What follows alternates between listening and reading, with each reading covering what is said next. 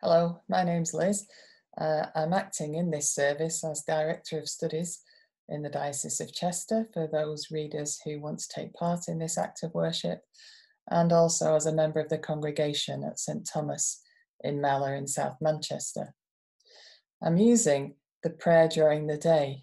It's a Church of England service that isn't very often used, but it's a good practice. And it includes most of the things that we want to say during worship and prayer. It's appropriate for those in the parish using this in the morning and trainee readers using this in the evening. I want to begin by lighting a candle. You may remember a BBC television programme called Broken, and the priest, played by Sean Bean, used to always light a candle when he prayed, as a reminder that Jesus is with us. Those were the words that he always used. Let's light a candle to remember that Jesus is with us. And so let's remember that as we begin to pray. I'm going to share my screen with you so that you can see the words and join in when appropriate.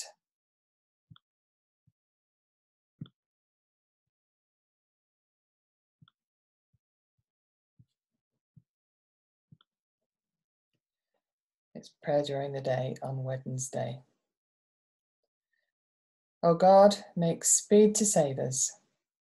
O Lord, make haste to help us.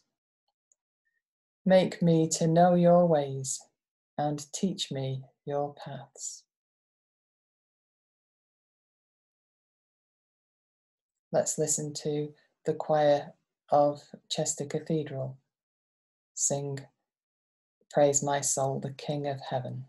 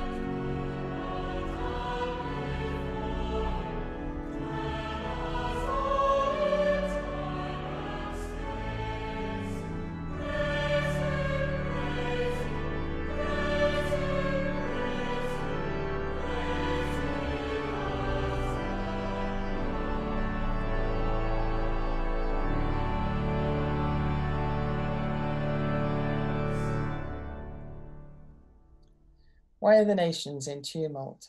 And why do the peoples devise a vain plot? The kings of the earth rise up, and the rulers take counsel together against the Lord and against his anointed. Let's break their bonds asunder and cast away their cords from us. He who dwells in heaven shall laugh them to scorn. The Lord shall have them in derision. Then shall he speak to them in his wrath and terrify them in his fury. Yet have I set my king upon my holy hill of Zion. I will proclaim the decree of the Lord. He said to me, You are my son. This day have I begotten you. Ask of me, and I will give you the nations for your inheritance, and the ends of the earth for your possessions. You shall break them with a rod of iron, and dash them in pieces like a potter's vessel. Now therefore be wise, O kings. Be prudent, you judges of the earth. Serve the Lord with fear, and with trembling kiss his feet, lest he be angry, and you perish from the way. For his wrath is quickly kindled. Happy are all they who take refuge in him. Glory to the Father, and to the Son, and to the Holy Spirit, as it was in the beginning, is now, and shall be forever. Amen. The short reading set for today is from Isaiah chapter 61, verses 1 to 3. The Spirit of the Lord is upon me, because the Lord has anointed me. He has sent me to bring good news to the oppressed, to bind up the brokenhearted, to proclaim liberty to the captives and release to the prisoners, to proclaim the year of the Lord's favour and the day of vengeance of our God, to comfort all who mourn, to provide for those who mourn in Zion, to give them a garland instead of ashes, the oil of gladness instead of mourning, the mantle of praise instead of a faint spirit. That seems to be a very appropriate reading for the times in which we live. There's been much brokenheartedness, many captives, many unnecessary deaths, many prisoners who need to be released. And this is God's promise that this is the world that God comes into.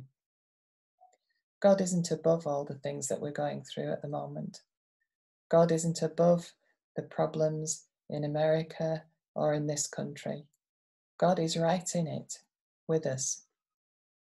And if you remember, at the beginning of his ministry in the Gospel of Luke, Jesus reads this passage and stops before the day of vengeance part. Because Jesus came into this world as flesh and experienced and still experiences this world as we do. Let's be grateful for that. Jesus said, I am the way and the truth and the life. No one comes to the Father except through me. And so let's pray. Loving God, we bring before you the services that we need during this time of coronavirus, the social services who keep people safe, who look after children, abused women, and others. We pray for the criminal justice service that's at breaking point.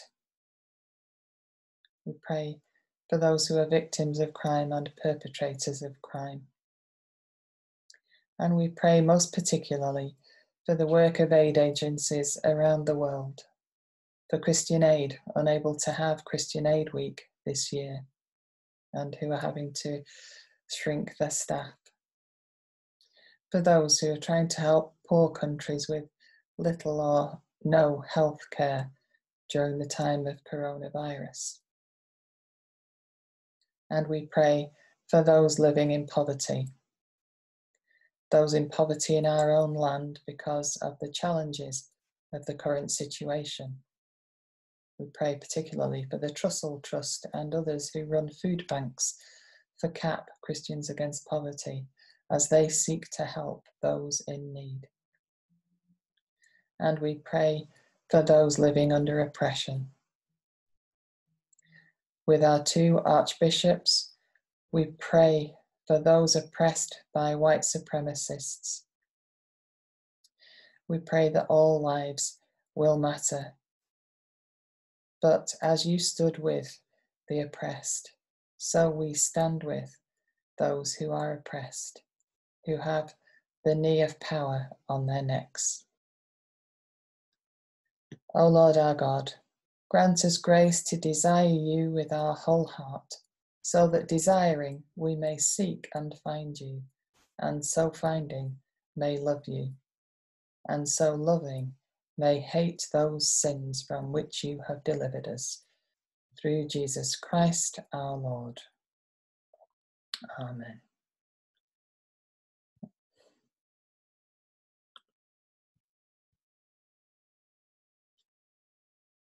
And we say together the Lord's Prayer in the contemporary form. Our Father in heaven, hallowed be your name. Your King, I can't even remember it.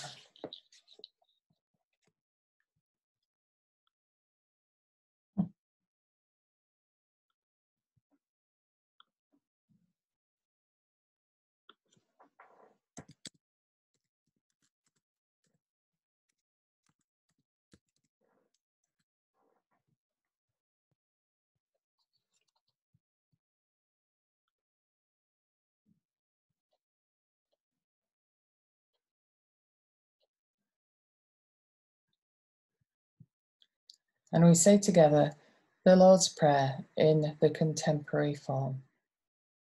Our Father in heaven, hallowed be your name. Your kingdom come, your will be done on earth as in heaven. Give us today our daily bread. Forgive us our sins as we forgive those who sin against us. Lead us not into temptation, but deliver us from evil. For the kingdom, the power, and the glory are yours, now and forever. Amen. And we finish with, may God grant the world justice, truth, and peace. Amen.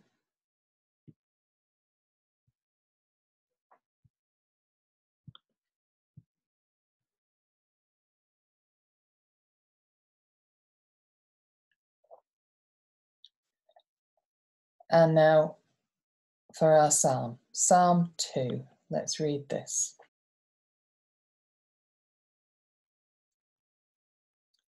Why are the nations in tumult? And why do the peoples devise a vain plot? The kings of the earth rise up, and the rulers take counsel together against the Lord and against his anointed. Let's break their bonds asunder and cast away their cords from us. He who dwells in heaven shall laugh them to scorn. The Lord shall have them in derision. Then shall he speak to them in his wrath and terrify them in his fury. Yet have I set my king upon my holy hill of Zion. I will proclaim the decree of the Lord. He said to me, you are my son. This day have I begotten you.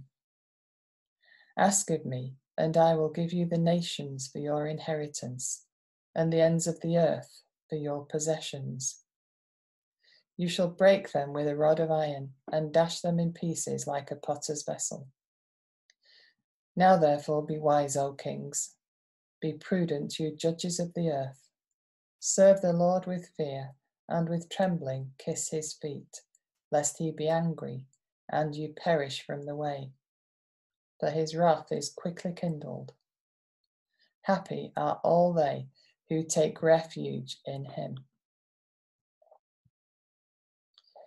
Glory to the Father, and to the Son, and to the Holy Spirit, as it was in the beginning, is now, and shall be forever. Amen. The short reading set for today is from Isaiah chapter 61, verses 1 to 3. The Spirit of the Lord is upon me, because the Lord has anointed me. He has sent me to bring good news to the oppressed, to bind up the brokenhearted, to proclaim liberty to the captives and release to the prisoners, to proclaim the year of the Lord's favour and the day of vengeance of our God, to comfort all who mourn, to provide for those who mourn in Zion, to give them a garland instead of ashes, the oil of gladness instead of mourning, the mantle of praise instead of a faint spirit. That seems to be a very appropriate reading for the times in which we live. There's been much broken-heartedness, many captives, many unnecessary deaths, many prisoners who need to be released. And this is God's promise that this is the world that God comes into. God isn't above all the things that we're going through at the moment. God isn't above the problems in America or in this country. God is right in it with us. And if you remember, at the beginning of his ministry in the Gospel of Luke, Jesus reads this passage and stops before the day of vengeance part. Because Jesus came into this world as flesh and experienced and still experiences this world as we do. Let's be grateful for that. Jesus said, "I am the way and the truth and the life. No one comes to the Father except through me." And so let's pray. Loving God, we bring before you the services that we need during this time of coronavirus, the social services who keep people safe, who look after children, abused women, and others. We pray for the criminal justice service that's at breaking point. We pray for those who are victims of crime and perpetrators of crime. And we pray most particularly for the work of aid agencies around the world, for Christian Aid, unable to have Christian Aid Week this year, and who are having to shrink their staff. For those who are trying to help poor countries with little or no health care during the time of coronavirus. And we pray for those living in poverty, those in poverty in our own land because of the challenges of the current situation. We pray particularly for the Trussell Trust and others who run food banks for CAP, Christians Against Poverty, as they seek to help those in need. And we pray for those living under oppression. With our two archbishops, we pray for those oppressed by white supremacists. We pray that all lives will matter. But as you stood with the oppressed, so we stand with those who are oppressed, who have the knee of power on their necks.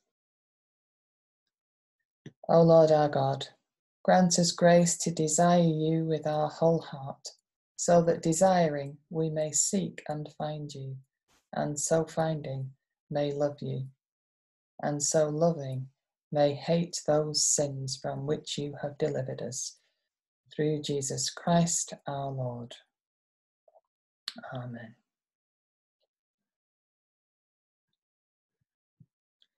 And we say together the Lord's Prayer in the contemporary form. Our Father in heaven, hallowed be your name. Your kingdom come, your will be done on earth as in heaven. Give us today our daily bread. Forgive us our sins as we forgive those who sin against us. Lead us not into temptation, but deliver us from evil. For the kingdom, the power, and the glory are yours, now and forever. Amen. And we finish with, may God grant the world justice, truth, and peace.